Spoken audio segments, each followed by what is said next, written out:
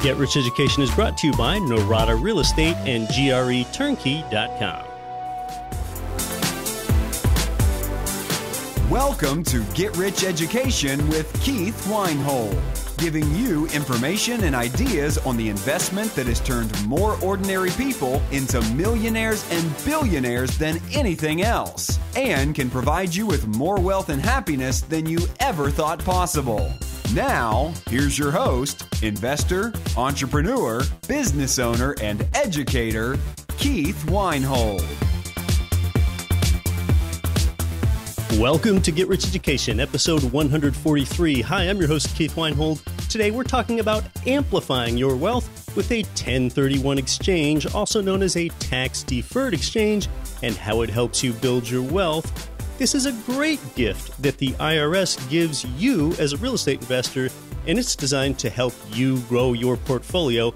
In fact, with little additional money out of pocket on my first 1031 exchange, I was able to sell apartments that yielded $1,500 in cash flow and get rid of those and exchange them for apartments that created $3,500 in cash flow. So let's say that you've got 45% equity in a single family income property. What you can do is sell it, and then you might get a hold of 40% equity out of it after you pay sales commissions and make-ready expenses.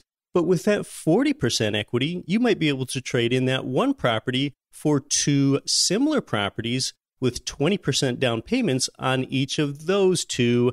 Now you've got two properties, whereas you just started with one tax-free, or actually I should say tax-deferred, and there's no limit to the number of times that you can do this throughout your real estate investing career. So therefore, any capital gains tax liability can essentially be deferred forever. I've never paid any capital gains tax in my 15-year real estate investing career.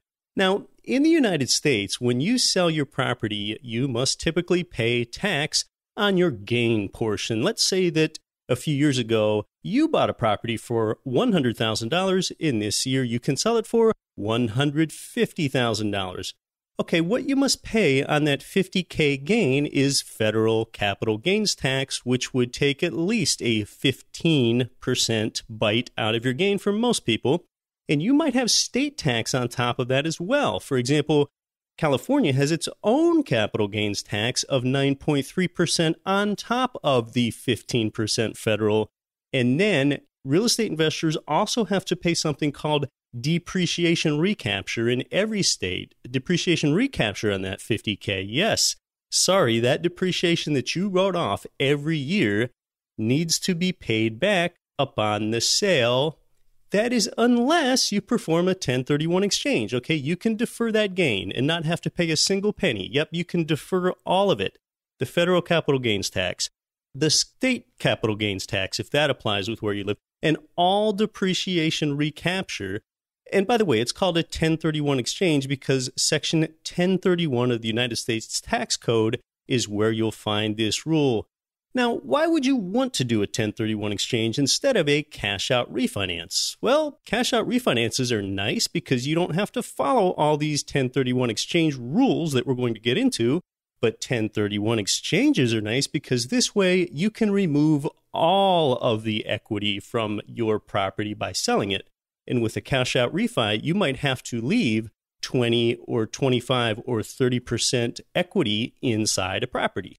But I've got a little trick to share with you in a few minutes where you can do both the 1031 and also access some tax-free cash. All right, well, why else might you want to use a 1031? Well, there are a lot of reasons. Let's say you want to peel off a dog. If you've got a property that's had some good equity buildup, but yet it really isn't cash flowing well, that's a good candidate to use. If you've owned a property for a while and you feel like some major maintenance items might soon be due, that can be a good reason to do a 1031. That way you can trade it in for some newly renovated turnkeys. Or let's say you're in a place where you've already got 8 of your 10 Fannie and Freddie finance property positions already taken. Well, you could trade in 2 single-family homes for, say, 1 fourplex, and now you've got better cash flow and only 7 of your 10 slots have been taken. Or another thing that you can do is simply trade lower cash flow properties for better cash flow properties. And at the same time, whenever you do an exchange, you typically get a chance to control more property. You can reset to a higher leverage ratio. You'll often get better cash flow. You increase the monthly principal paydowns made by the tenants. And with more loans, you've improved your inflation hedging positioning as well. Now, let's kind of stick with that earlier example. Let's say you bought a property a few years ago for $100K and you can sell it for $150K this year. With your $50K capital gain, you can defer all the tax on it. And here's what you would need to do. Before you sell the property that you're exchanging out of, get a qualified intermediary involved. This is your 1031 exchange facilitator.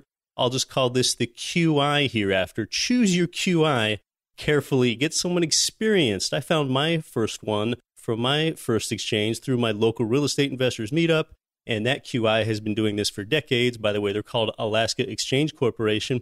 From the date that you sell your property, let's say it's January 1st, you have 45 calendar days to identify your replacement property. So let's say you must do that by February 15th. From the date of your sale, you have 180 calendar days to close upon on the replacement property. We'll call that July 1st. And now I'm sure there are a few more than 180 calendar days between January 1st and July 1st, but I'm just trying to simplify the example here. So within your 45-day identification period, which is a crucial period for you, you must select from 3 different identification methods. You must select from either the 3 properties rule, or the 200% rule, or thirdly is the 95% rule. Now, the 3 properties rule basically says you can identify 3 properties at any price. This is the most common one that I see people use. It's my favorite. And that means that you can close on either 1 or 2 or 3 of the properties that you've identified. The second one, the 200% rule, there's an unlimited number of properties that you can select with that, but they can total no more than 200% of the value of what you've just sold your property for. That could work well if you want to get smaller properties. And then finally, the 95% rule. This is one that's not used very often, and it is for the highly savvy investor. You can pick as many properties as you want with no price limit. Okay, that sounds amazing, doesn't it? No limit in the number of properties or the price. But the big catch with the 95% rule is that you have to close on at least 95% of the properties you identify. So this might be for that savvy investor that has selected 20 properties and then they need to close on at least 19 of them. This investor that uses a 95% rule, they're often likely to have all cash so that they don't get hung up on financing snags among all those properties. I've actually never met someone that's used the 95% rule. So those are the 3 rules. And what you need to do on the replacements is you need to give exact addresses, legal and or street addresses of the properties. You can't be nebulous and just say that I'm going to get a duplex in San Antonio. Okay, you need to be exact. So the basic point with an exchange is that you have to put in equal or more money and buy equal or larger valued property. Now, it's going to be important for you to get in the deal flow when you're doing your exchange because there are not any extensions. There aren't any exceptions to those rules. If you don't identify appropriately in the 45-day period or close in 180 days, your QI will send you your money, $50K in this example, back to you, and you'll pay tax on it. And as far as the property you replace on, as far as the intent and the length of ownership, there really isn't any hard rule, but case law sort of argues that you need to own that replacement income property for at least 2 years to have a safe harbor. Now, sometimes people have asked me the question throughout my life, like, now, why would I ever want to sell a cash flowing property? And I think I've given you some answers for it right there to get more or larger or better cash flowing property. And, some people look at their properties as just buy and hold that one property forever, but it often makes more sense to look at them as buy and hold for 5 years or 10 years or 12 years or 4 years, and then exchange it for something bigger. A 1031 exchange is also called a like-kind exchange. What is like-kind? Well, it's pretty flexible. You could sell rental single-family homes and replace them with even more single-family homes. You could sell an apartment building and replace it with a number of single-family homes. You could sell an apartment and buy office space or raw land. I mean, yes, the answer is yes to all of those scenarios, just about any non-owner occupied property, okay? In fact, in the same exchange, I've sold 2 apartment buildings and traded them up for 2 larger apartment buildings, and that was all just in one exchange. So there's some pretty good flexibility on the like-kind part, but you cannot get foreign property involved. That's something that won't work. You also cannot take property equity and move it over onto the debt side, like with mortgage notes. Okay, that won't work either. Really, a top tip is be sure to get your QI, your qualified intermediary, involved early. You cannot close escrow on the property that you sell and then file for the 1031 later because you've already touched the money. If you don't get a good QI referral from others, then see who your title company recommends for you to use as a QI. And a $1,500 fee, that's the highest exchange fee that I've ever paid for a transaction. QI fees are really pretty low relative to the dollar amounts of the properties that you're going to get involved in this. So the QI holds onto your funds between the time that you've sold your relinquished property until the time that you close on the replacement or replacements. You can't touch the money. That goes to the QI at closing. If you take any money away from the QI, I mean, you can, it's yours, but it's considered a boot and you will be taxed on that amount. One tip I give people before doing a 1031 is that I'd like to see you have some liquid dollars on hand while this is going on. That's because if the money that your QI has from the sale of your relinquished property, if that ends up falling a little short on the down payment that you want to make on the replacement property, you're going to want to have some liquidity to fill in that gap. And then on the other side, the other thing that can happen is that you might have a little bit too much money at the QI compared to what's needed for the down payment on your replacement. And if that's the case, you might end up doing something quirky like make a 23% down payment or a 26% down payment on a property when you might have only needed to put 20% down, but see, at least you used up your equity and you did not get taxed on it. And if you make, say, a 26% down payment on a property just to use up your funds without creating boot, then after you've closed on your replacement property, what you can do is a cash out refinance sometime after your 1031 exchange closes out. So really, that's my top tip right there for you getting tax deferral. And then later, you can get your hands on tax-free money as well when you do that refi following your 1031. And the great thing about a 1031 is it does not need to be done inside of your IRA or anything. It can all be done inside your LLC or your personal name, however you're holding title to your property. And 1031s are only necessary for investment properties where you have a capital gain. If you don't have any gain, then there isn't any need for you to do a 1031. Let your buyers and sellers know that your deals are in a 1031. It's even a good idea to put that right in the purchase and sale contract. Part of that is effectively as sort of an exclamation point on the time is of the essence goodwill. You can also do a reverse exchange. That's in case you identify your replacement property before you sell the property that you want to get rid of. Now, that sounds like some nice flexibility for you, and it is, but remember that you would have to have the down payment cash to close on your replacement property before you sell your old one and get the proceeds out of it. So this is really a long-term game changer for you, the 1031, and there's no limit to the amount of times that you can do this in your real estate investing career. Upon your death, the basis steps up so that your heirs don't have any tax liability either.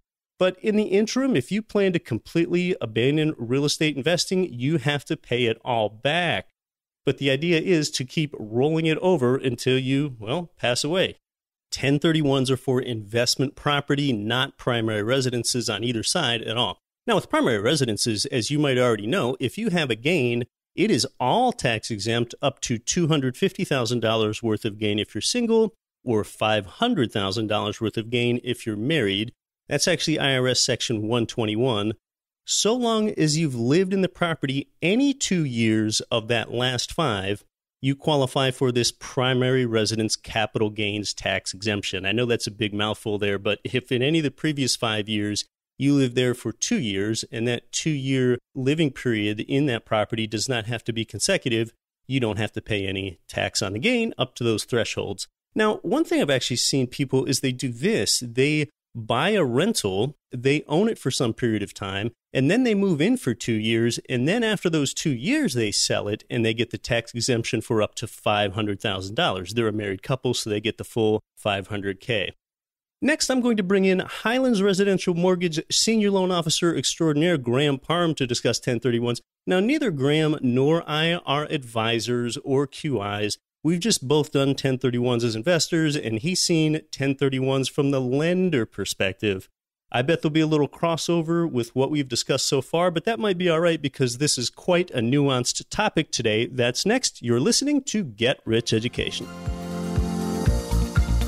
Cash flow real estate investors nationwide and worldwide, this is Get Rich Education's Keith Weinhold. Forbes has rated Memphis, Tennessee as the #1 cash flowing market in the world. Our good friends at Mid-South Homebuyers have been Memphis's premier turnkey real estate provider for 14 years with a stellar reputation and an A+ rating with the Better Business Bureau. Owner Terry Kerr was born and raised in Memphis. Yeah, he knows the market and has renovated and sold over 1,000 houses in the Memphis area. Find out what their many repeat buyers already know. Their houses are completely renovated, even come with a 1-year builder's warranty and a lifelong rental guarantee. They're a perfect fit for the first-time out-of-state investor or the seasoned investor diversifying their portfolio. Mid-South Homebuyers' friendly staff makes investing easy. Learn more at midsouthhomebuyers.com or give them a call at 901-217-HOME. Are you having a hard time finding great investment properties? Unfortunately, the best deals are rarely found locally. Successful investing begins with the right properties in the right markets. Norada Real Estate provides everything you need to invest in the best deals across the U.S. Our simple, proven system will help you create real wealth and passive monthly cash flow. Get your free copy of the ultimate guide to passive real estate investing at noradarealestate.com/guide. That's NORADA realestate.com/guide. This is Rich Dad, Poor Dad, author Robert Kiyosaki. Listen to Get Rich Education with Keith Weinhold. And the reason I respect Keith, he's a very strong, smart, bright young man. Welcome back to Get Rich Education. Highlands Residential Mortgage Senior Loan Officer Graham Parham. Hey, Keith. Thanks for having me again. It's always a pleasure. Hey, Graham, it's good to have you here again. So we're talking about 1031 tax-deferred exchanges and the advantages of doing them, and then the nuances and that the guidelines that the IRS says that you need to follow. The IRS gives real estate investors great advantages and 100% deferral of our capital gains tax, no limit to the amount of times that we do that, but we do need to follow some rules, and there really aren't any exceptions to these rules. And you and I, we're just talking about this kind of as two men that have gone through 1031 exchanges before. We don't represent any qualified intermediaries at all, but from a lender perspective, you have some interesting insights on some efficiencies around 1031 tax-deferred exchanges, like-kind exchanges that some don't. So tell us a little bit about what 1031 exchanges apply to and what situations one can take advantage of those under. Well, and like you said, Keith, we're going to approach this thing as two investors talking, but I'm also going to give my opinions as it comes to lending and some of the things you need to know about, some of the obstacles you may run into. I've worked with several other lending institutions that sometimes just don't understand how to do a 1031 exchange to the point where they just don't even do them. So you got to make sure that you got with the right lender that understands how to do them. And even the ones that do them, sometimes when it gets into the underwriting department, when a lot of the guidelines that were written for a lot of the lenders, it's almost as when they went to the IRS guidelines, for lack of better words, and did some cutting and pasting and put it into the lending guidelines. So the underwriters are going through and reading these guidelines of how to approach a 1031 exchange, and sometimes they think they need to be arbitrators of the exchange. Good example is, let's say you're buying 4 properties, and the lender has 2 files for 2 properties, but they don't have for the other 2. Well, so the underwriter will look at it and say, okay, you've got so much money in the exchange, but you're only using this much money for these 2 here. And they'll come back and do a condition for the loan file saying, What are you going to do with the other two? In my opinion, it's none of their business. But for a lot of lenders and a lot of underwriters, they want that answer because that's their flavor for risk, and they want to make sure they feel comfortable with doing this exchange. And what they're trying to prevent, needless to say, is seeing if there's going to be any more exposure of you truly going out and buying two more properties. They want to validate that now, but you may not have even identified those other two properties. So it's a very difficult answer to say. So keep that in mind when you're working with lenders. If they don't understand that exchange, it can make your life extremely miserable. Now, I personally have done several myself over the last 20 years. I'm in the process of concluding 3 of them myself, which should be completed here hopefully in the next 30 days. And I did it for the same reasons anyone else would do a 1031 exchange. They're reorganizing their inventory, they're upgrading their inventory, and they're growing their portfolio, like exactly why the 1031 exchange was designed to begin with, to help investors grow their inventory. The great example is individuals back before the 2008. I mean, they were doing a lot of exchanges because they had a lot of equity built up in a lot of their properties, whether it be owner-occupied or non-owner-occupied. And so they were selling them, doing a lot of exchanges. We see a turn in the market. Needless to say, we had a lot of depreciation. The market lost a lot of ground. They kind of went out off the playing field up until about 2.5 years ago. And now they've started coming back strong because the equity is built back up in these particular properties, and people are making use of them again. So I highly recommend taking a look at your current inventory, get with your accountant, see what's best for you to keep the property or sell it, because, for sometimes they may be looking at it from an accounting perspective. Well, how much have I depreciated this property? Do I need to sell this and go buy a new property? In my case, I felt as if that the properties themselves were tired and I needed to upgrade them. And the great thing about it is I went to turnkey providers, which in my opinion were providing me brand new products. Whether the property was built in 1960 or 1980 or 2010, whatever the case may be, once I look at that product, it's all said and done. After the rehabber goes in and does a complete rehabilitation, I'm getting a brand new product. Brand new AC units, brand new roofs, brand new compliances. I don't have any more maintenance for quite some time. And that's kind of some of the main reasons why I did what I did, selling some of my properties and graduating to newer products. So there's all kinds of reasons to do it, but needless to say, it's all financial. And that's why we take advantage of this 1031 exchange. Yeah, that's right. Now, just to use an example, let's say that an investor wants to relinquish. They want to sell 2 properties that they have in, we'll use Dallas, because Dallas is a market that has had some good appreciation run up over time.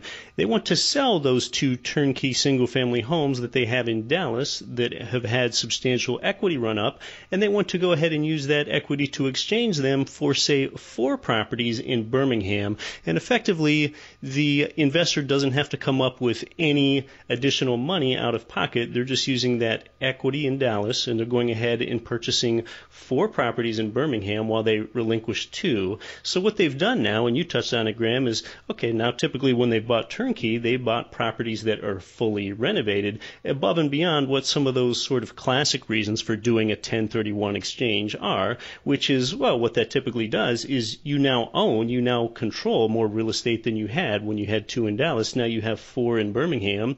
You have smaller down payments and a lower equity position in those 4 replacement properties than you did in the 2 relinquished, probably just 20 to 25% down payments in Birmingham, whereas you might have had 50% equity in Dallas. And typically when you make these exchanges, you also increase your cash flow. And the advantage of doing a 1031 exchange is that you have deferred the capital gains tax. If you had $100,000 of equity in Dallas after the sales of those properties, you don't have to pay the 15% capital gains tax on that. And sometimes, depending on what state you reside in, you also have to pay a state capital gains tax. For example, I know at last check, California had a 9.3% state capital gains tax on top of the 15% federal capital gains tax. So since that's a total of 24.3%, if you didn't do a 1031 exchange and you just sold the 2 properties in Dallas and took that $100K of equity, you would be taxed $24,300, for example, if you were a California resident, plus you would also have to pay the depreciation recapture if you do not do a 1031 exchange. So those are some of the more typical reasons that someone does a 1031: to grow the size of their portfolio, to increase their leverage ratio, to increase the cash flow. And you know, Graham, it goes back classically to something I often talk about. The fact that you are financially free has a lot more to do with the fact that you're debt free. Because when you buy 4 properties in Birmingham with those relinquished properties from Dallas, you've actually taken on more debt, but what you've done is you've outsourced more debt to tenants. You've typically increased your cash flow. So you've taken steps away from being debt-free and taken steps toward being financially free. But there are some rules that you need to follow. So let's talk a little bit more about the rules that you need to follow in a 1031 exchange, Graham. I want to compound on what you just said, and it all makes sense. Yeah, you might have increased your debt load, but somebody else is paying that debt load. Right. You've increased the value of your assets, plural. I'm in lending, and I've said this for years, not because I'm a lender, because I'm an investor. Make use of leverage. It's your friend. And that's what we're doing here with the exchange. You know, we may be taking a 50% equity position product and buying 4. We're making more money. So that's the whole reason for it. And that's why I totally agree with it. And the way I look at it, and there's a lot of individuals when they're buying rental properties, they say, well, go ahead and buy 10. Take all your money from the cash flow from the 10 and pay down 1. That's fine. That's a strategy. You can pay that down, and then you've relinquished yourself of that down to zero cash, or, you paid it off. You A, have a free and clear property, or B, come back and do another loan because you freed up a space. Several different strategies. My strategy is I'm keeping that 30-year loan until I die because I know my cash flow today. I know what it's going to be like tomorrow. And, a lot of people have different strategies. That's just my opinion. But as far as some of the how exchanges work, I've done so many of them. I've seen all kinds of unique sell properties compared to their buy properties. The guidelines for IRS, it says you have to sell like as. That's the key word, like as. And what that means to me and what that means to a lender and what also mean to you is an income property to an income property. Now, here's a crazy example. Let's say you sell a gas station. It was income driven, and you want to take that money and go and buy 4 or 5 properties. You can do it. It's income to income, as long as you abide by the guidelines set forth on the lending guidelines as well as the cash guidelines. And I refer to those as boots, which means taxations. And let's kind of get into that. Let's take a property that you sold for $100,000. Okay, like the 2 properties we relinquished in Dallas in this example. Yeah, let's say they sold for 100, or say 200. So now you sold both of them for 200,000 or 100 apiece. Now we're at 200,000. They both had a $50,000 loan on it. So now you have to replace 200,000 or more in 1, 2, or 3 properties, and you have to replace that leverage on the 100,000 for 1, 2, or 3 properties. For simple numbers, you sell the property for 200,000. You had 2 $50,000 loans. Now you had 100,000. So you cannot go above a 200% rule, which means when you're out there looking for properties to transition into, since you sold at 200, you cannot buy any more than 400, but you have to buy at least 200 or greater so you won't experience any cash boot or taxation. Same thing with the loan. If you're buying 1, 2, or 3, the lending aspect of it is you have to have at least 1, 2, or 3 loans totaling at least 100,000 or greater, so you won't experience any mortgage boot. Those are the primary keys to an exchange.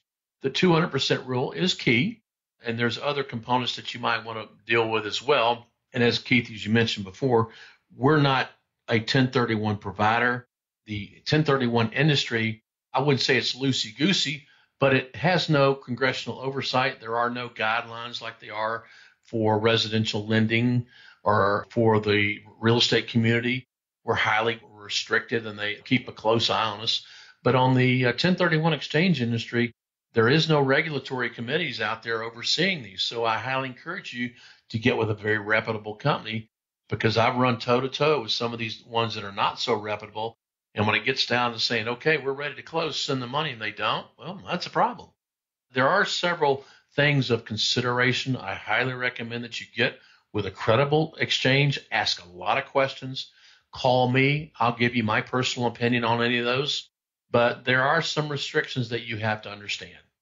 Yeah, there are a number of rules that need to be followed, and there really aren't exceptions or flexibility or extensions to these rules or to these timelines. So from the time that you relinquish property, like we talked about selling the 2 properties in Dallas, for example, from the date of that sale, you have 45 days to identify replacement properties and 180 days from the date of sale to go ahead and close on those specified replacements. And the 200% rule was just one of a few choices that you have when you're going ahead and identifying replacement properties. And Graham's talking about the importance of you identifying a qualified intermediary, a QI, that's reputable. And the QI is basically the middleman that holds on to the funds when you go ahead and sell the relinquished properties in Dallas in this example. Those funds don't go to you, the seller. They go to the qualified intermediary, and they're held for a period of time until you go ahead and close on the replacement properties, and then they're released. So that's why you need a reputable qualified intermediary. And regulation on those is fairly lax. So one of the best things you can do is go ahead and select a qualified intermediary, which you need to have to do a 1031 tax-deferred exchange so that someone doesn't take the money and run. Exactly. I tell you another little trick that I just learned recently in my current exchange. I had several properties to sell. I narrowed it down to 2 exchanges with 7 properties, because I combined it into one 1031, which means I sold 4 properties and they all closed at the same time. We started that 45-day clock on that one exchange. What does that mean to me? I only pay 1 exchange fee, because some of the exchange fees, if you did like 4, there could be anywhere from $500 to $1,000 per property per sale, and another $250 to say $500, depending on the exchanger, on per buy. So that would have been a $4,000 plus another $2,000 or $3,000 just to exercise the exchange and have the exchanger orchestrate the transaction for you.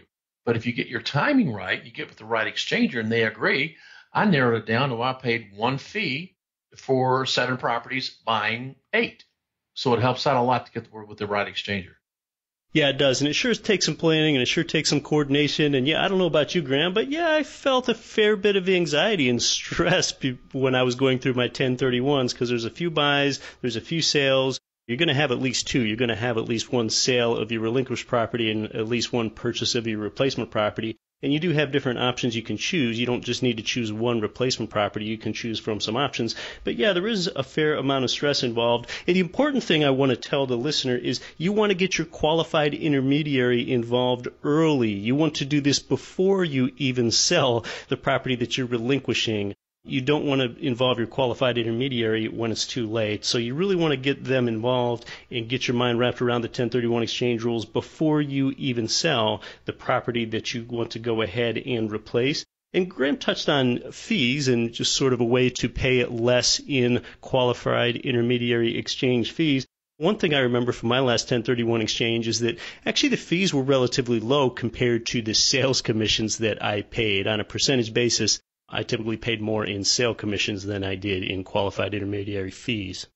Exactly. And that's the great thing about working with the providers that you promote, Keith, because they're all turnkey providers. Technically, there are no commissions. In my opinion, it made it easier on me with my exchange to have these providers, to have that product available for me to pick and choose the ones who were ready, so I could close out on my exchange. Like you say, I've got an identification period of 45 days, and then I have to close in 180. Well, the great thing about working with all these providers, you don't necessarily have to focus on one. If you like that product, but it's not going to be ready for a time period, that's fine. You can identify it and close it later.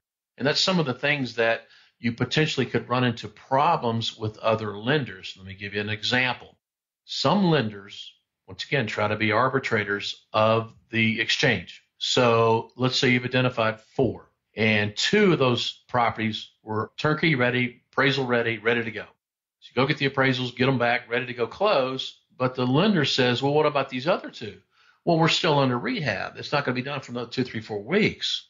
Well, then we have to close them all at the same time. And I guarantee a lot of the lenders out there think like this. We don't. We'll go and close out those 2, and then we'll close out the other ones later, as long as you stay within the 180 days. A lot of the key advantages of working with the turnkey providers, because they have properties out there that you're not fighting for, because you just mentioned it a minute ago, you can over-identify. But to me, that's like over-identifying through the MLS market with real estate agents out there bidding on the same products with other real estate agents. You don't know if you're going to get that property or not, but you have to identify because your clock's ticking.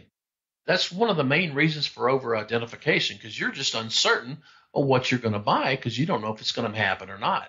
So the great advantage, once again, to working with the turnkeys, you have more certainty going into the transaction than you would on the open market. Yeah, that's a really good point. It's somewhat of a closed market that way, and that does alleviate some of the stress when you're relinquishing turnkeys, and especially when you're going ahead and replacing those with other turnkeys. Just for the investor, thinking about your long-term strategy and like, well, when are these capital gains tax payments going to catch up with me if I continue to do 1031 exchange and let equity build up in properties and then do another and larger 1031 exchange? And the answer is effectively never. You never have to pay capital gains tax. There is an unlimited number of times to the amount of times that you can go ahead and make these deferrals, and then upon your death, the basis of those properties steps up so that your heirs basically don't have to pay any of these taxes either. Now, if you decide sometime during your life that you want to get out of the investment game and sell, then at that point, you do have to pay the accumulated capital gains tax amount on all those exchanges you've done, plus any depreciation recapture. So that's just something to keep in mind. Like you said, Keith, it can be stressful. You get with the right exchanger, you're going to be able to work it all out. I was fortunate enough to, when I got down to number 10 property, I'm going to have a few dollars left over. Okay, so I'm going to throw it at the down payment portion of it, and I'll have a little bit lesser of a loan, but I've spent all the money. I got no boot, no taxation. So it can be done.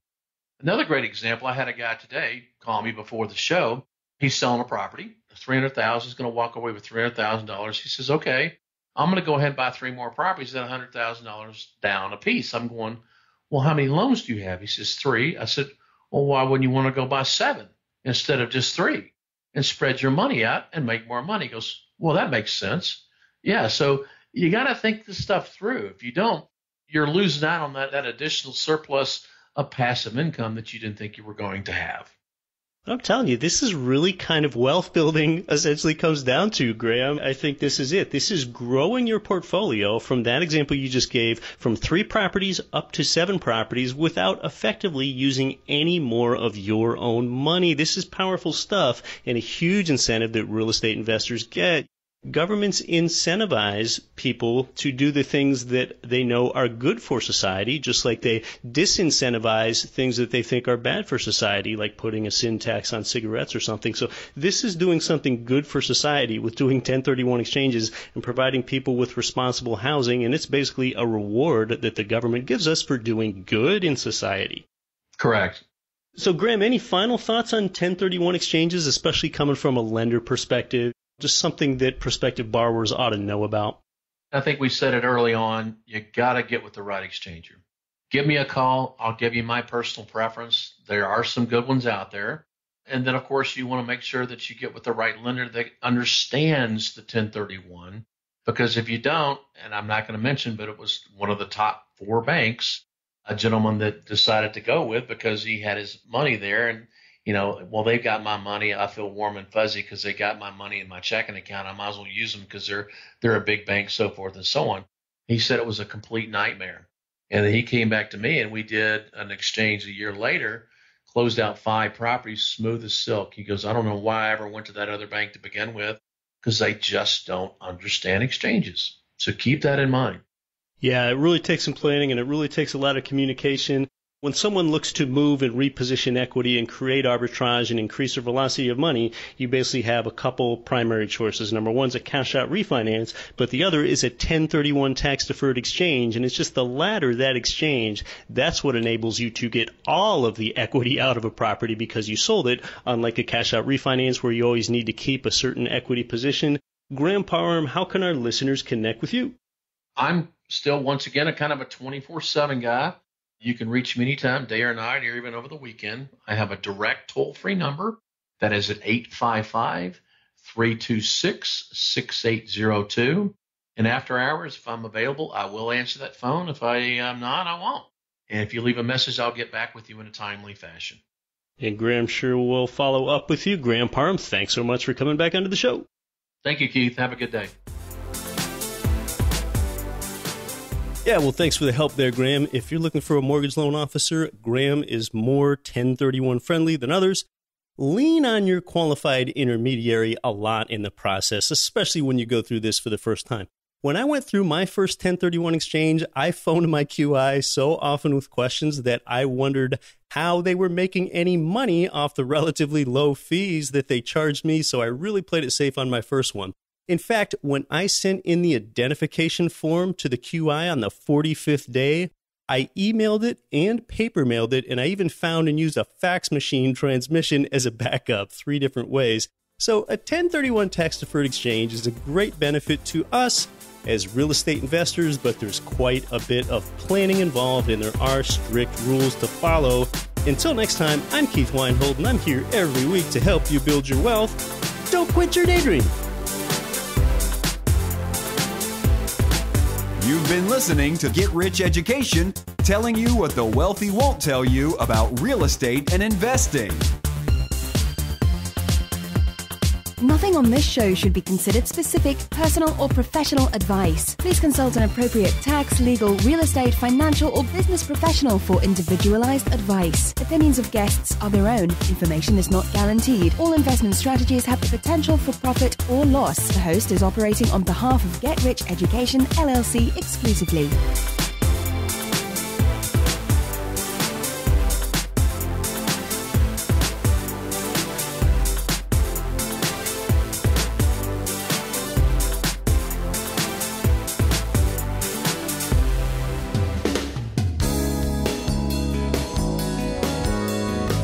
The preceding program was brought to you by your home for wealth building, GetRichEducation.com.